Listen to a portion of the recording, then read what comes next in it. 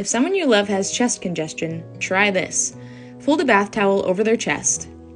Soak a hand towel and wring it mostly out. Microwave it for about 2 minutes.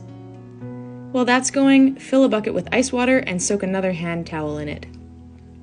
Place the heated towel on your patient's chest with the dry bath towel layer between. Fold the dry layer over to hold the heat in. Set a timer for 3 minutes.